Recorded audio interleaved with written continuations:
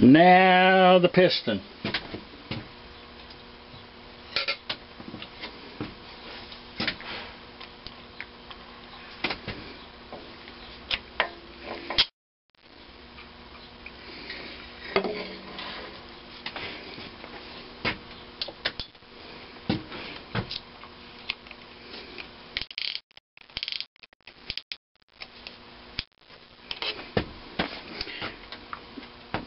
Remember, oil hole to the top on the rod and the piston. Ring and drive it in.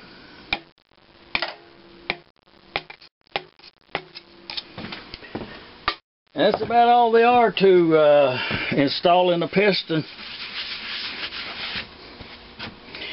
Now the next step is to fit the rod onto the crankshaft.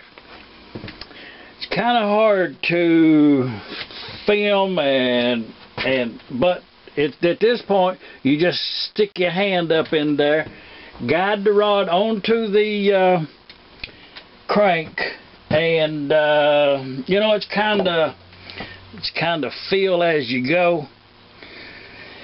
So I've got that down there like that, and then you take the hammer and you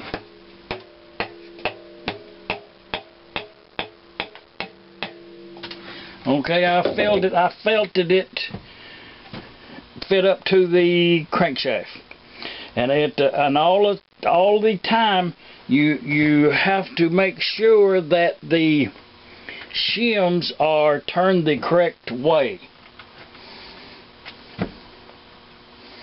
Kind of one of them feel as you go. Now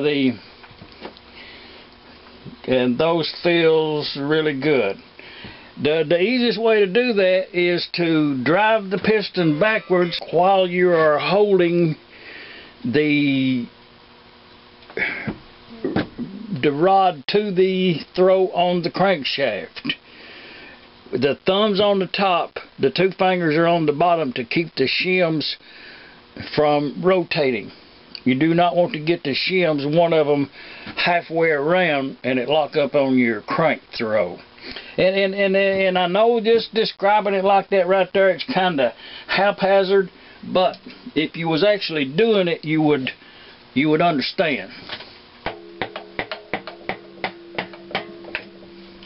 And what I'm doing is turning the flywheel a little bit, turn the crank a little bit, and then just keep bringing the piston back, holding the rod and shims until I get it all the way to the back here to make it easy.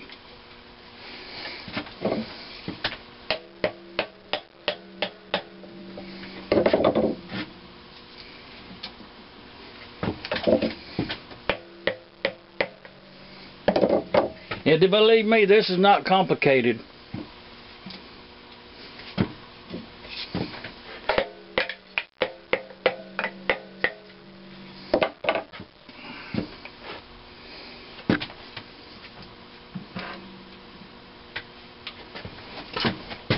Okay, now we're right there. So what I'm going to do is hold those two pieces of tubing that I put on there to hold the bolts backwards. Get a hold of those, and then I'm going to bring the piston on back as far as it'll go.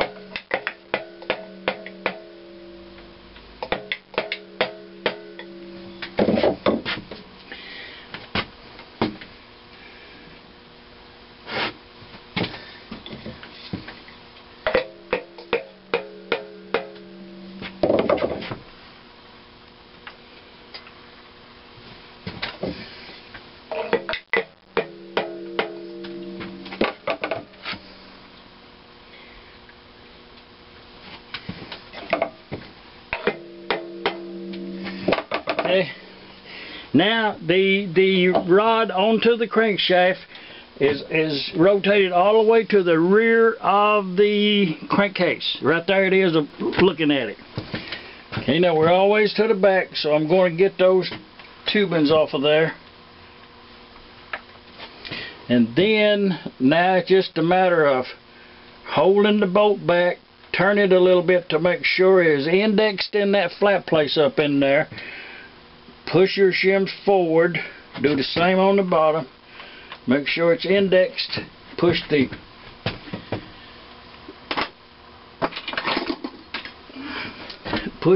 shims forward and don't let them turn around.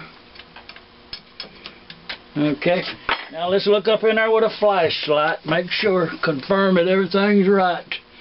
And it is.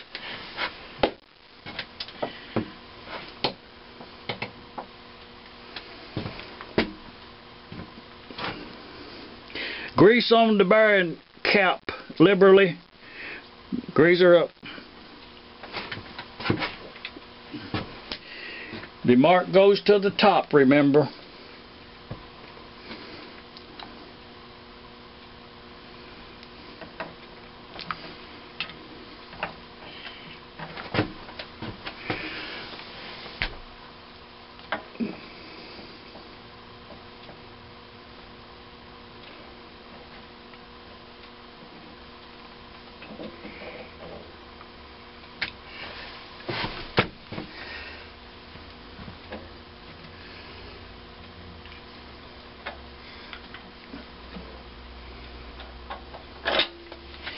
Okay, now the bottom one, it actually wanted to go forward, so I had to rotate it a little bit, get my hand up in there and pull it back. Now also the top one is wanting to do the same thing, but I can tell that bottom one is correct. So I want to capture it right where it's at. So I'm going to put this first little thin nut, I'm going to get it right on that bottom right there so that don't get away.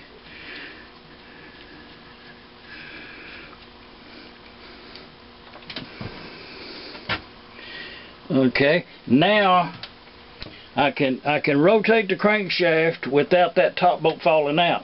And now I can put my hand up in there, behind that, pull it back, and lock it in that flat place. Feel of the top right there. Make sure your shims are in the right orientation, and put the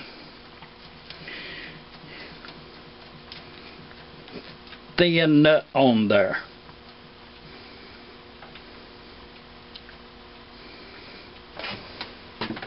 It's quite easy. You just have to imagine what you're doing.